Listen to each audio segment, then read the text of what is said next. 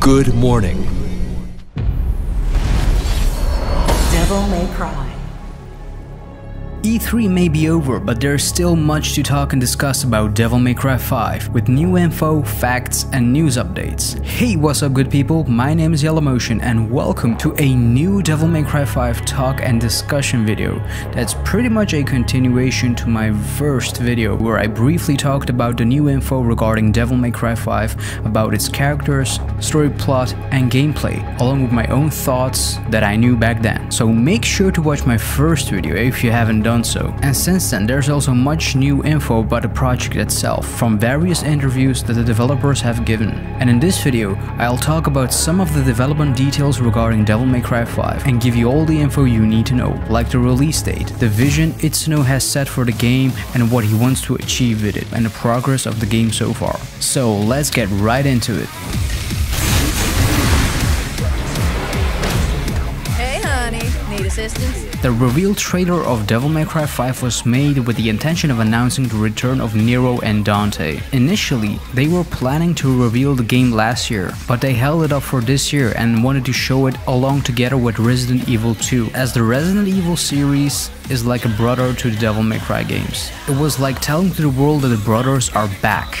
As we all know, the release date for Devil May Cry 5 is set for spring 2019, but we now have a much more clear release window for the game, as Capcom themselves have released a press release regarding both Resident Evil 2 and Devil May Cry 5, saying that both games will come out by the end of March 2019. Now we know that Resident Evil 2 is coming out on January 25, 2019, and it wouldn't surprise me if Devil May Cry 5 releases either the 3rd or in the 4th week of March, which is in the week of March 25 until March 29. And usually games have to be finished and go gold approximately 1 month before it hits shelves. So that means that the game has to be finished latest by the end of February. And as of June right now, that's more or less 9 months of development time and polishing before we hit the end of February and the game is going to be gold. And besides that, Capcom is already saying that the game is more or less in its finishing phases, and it's now only in its polishing and testing phases left. And I wouldn't be surprised if everything went on smoothly and we get the game out in the last week of March by latest.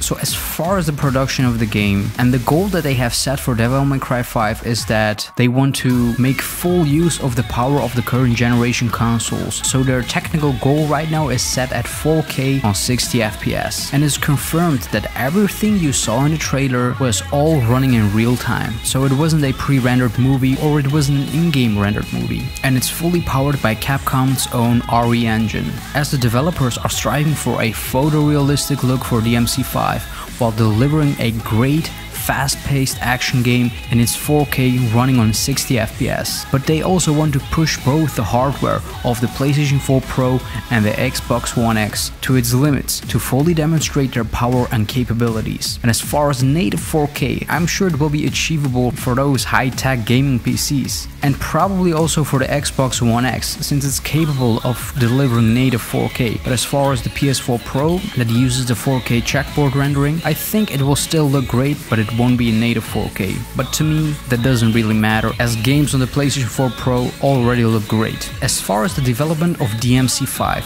it's been 3 years now since the full development started immediately after the release of Devil May Cry 4 Special Edition, which was in June 2015. And most of the developers from Devil May Cry 3 and 4 are involved in the production of Devil May Cry 5. And that also includes the movie director of the cutscenes, Yuji Shimomura, who's also directed the cutscenes for Devil May Cry 3 and Devil May Cry 4.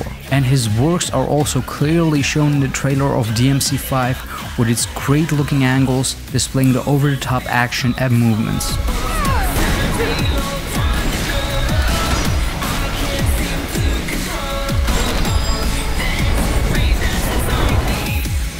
Cheer up, crew cut.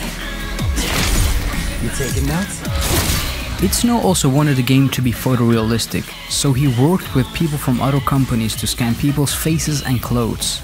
as they particularly focused on making good-looking characters, so they modeled the characters after the real fashion models to create a stylish DMC look that's also realistic. And it's also mentioned that all of the character faces of the game were scanned from real people, and all clothes were also scanned from their real counterparts.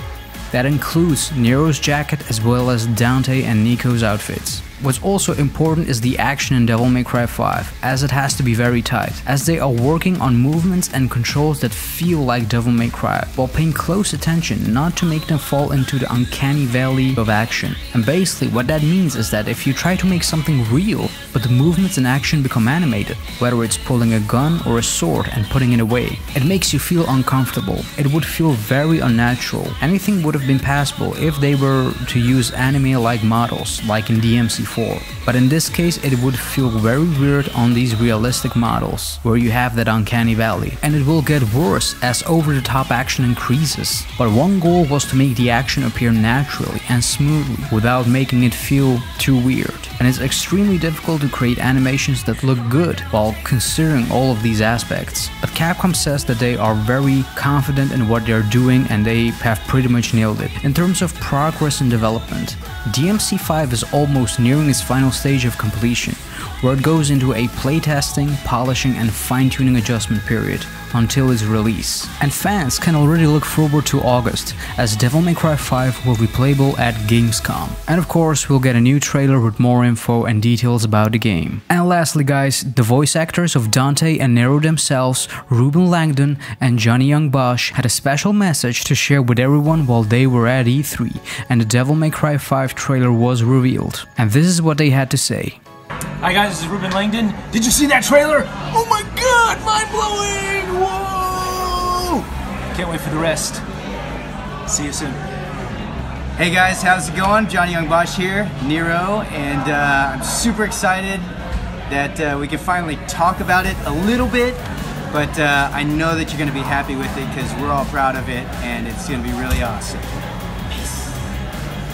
It surely looks like Devil May Cry 5 is heading to a great direction, and that the team at Capcom that's working on the game, led by Hideaki Itsuno, is making the game with passion for the fans, as the fans are pretty much the reason that this game now exists, and this project is in development. And it also seems that this is the true Devil May Cry game that Itsuno always wanted to make, and surely the support of the fans and the positive reaction that they got from the reveal trailer helps them a lot in delivering a great and most likely, as they say themselves, the best Devil May Cry experience so far.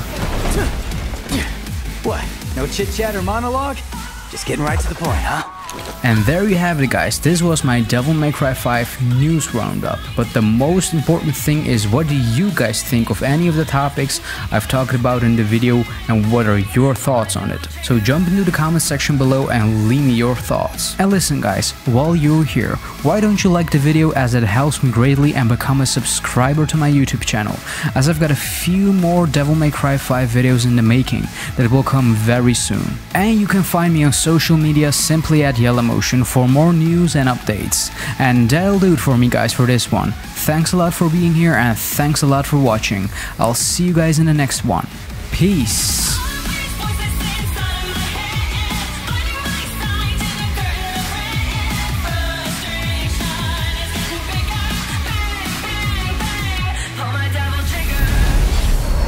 Devil May Cry.